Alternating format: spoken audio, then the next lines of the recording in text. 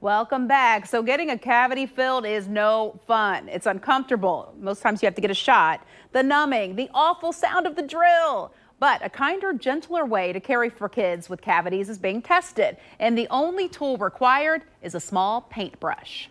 5-year-old Sky is pretty happy for a kid who just had a cavity treated 30 minutes earlier. She's part of a study testing silver diamine fluoride, or SDF, a treatment to stop cavities in kids. So this is a liquid that contains fluoride, silver, in a high pH liquid, and it's going to stop the cavities from progressing in teeth.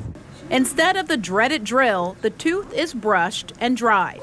Then the liquid SDF is painted on for 10 seconds.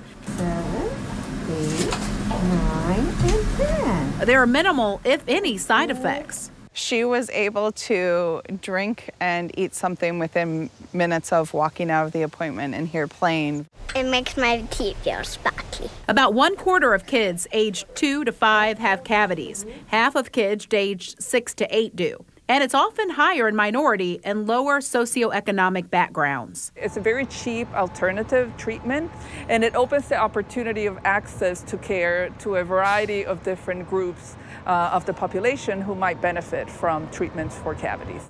The kids get treatment every few months for 8 months total.